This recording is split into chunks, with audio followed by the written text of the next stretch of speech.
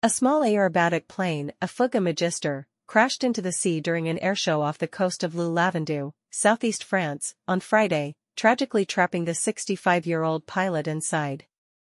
The aircraft was performing ahead of a demonstration by the French Air Force's elite acrobatic team. Originally developed as a trainer jet after World War II, the Fouga Magister lacks an ejection seat, complicating rescue efforts. Emergency responders quickly located the pilot's body, and the airshow was subsequently cancelled due to the circumstances. This incident follows another tragedy earlier in the week, where 2 French pilots died when 2 Rafale fighter jets collided mid-air in eastern France.